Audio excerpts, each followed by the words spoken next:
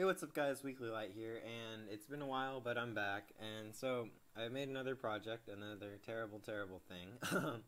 So first, I'll show you what it is, so you have a better understanding of the craziness that I've come up with.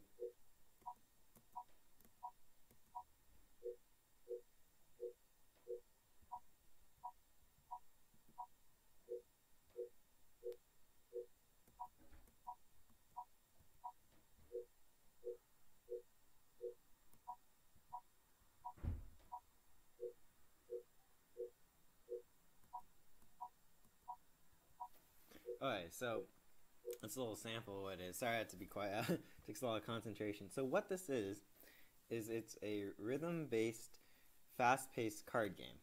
So I was thinking, card games are great and all, right? But the problem is that they're really slow, or most of them are slow. Like their speed's fast, speed's faster than this. But basically, I was like, what if there's a way that you could combine card games with rhythm games in order to create a game where you have to go fast, but you also have to think strategically on the fly, right? So what I did was basically you have to play a card every beat, or else you take damage. And then so you saw there. So basically, there's I'll just open up the so basically, like, you have like 1, 2, 3, and then so these are just numbers. The plus is for damage. It's supposed to be a sword, poorly drawn sword, extremely poorly drawn sword. Heart is to heal. This negates it. So basically, you deal negative damage, or you heal your opponent, or when you have the heart, instead of healing yourself, you deal damage to yourself. This one is like a sour one. So basically, if you were to use a sword or a heart, when this is in play, it deals half your health in damage to yourself. This increases the number of beats each cycle, and this decreases the number of beats each cycle by 1. So right now it's in development.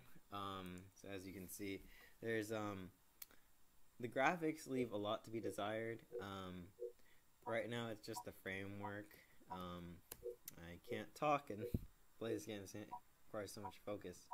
I just missed like 5 beats. Anyway, so that's what I've been working on. I will update you guys with some more progress.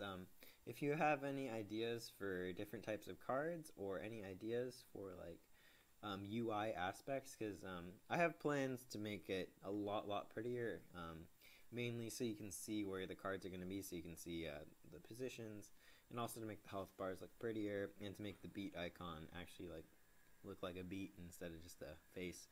Yeah, so thank you for watching, and that's about it.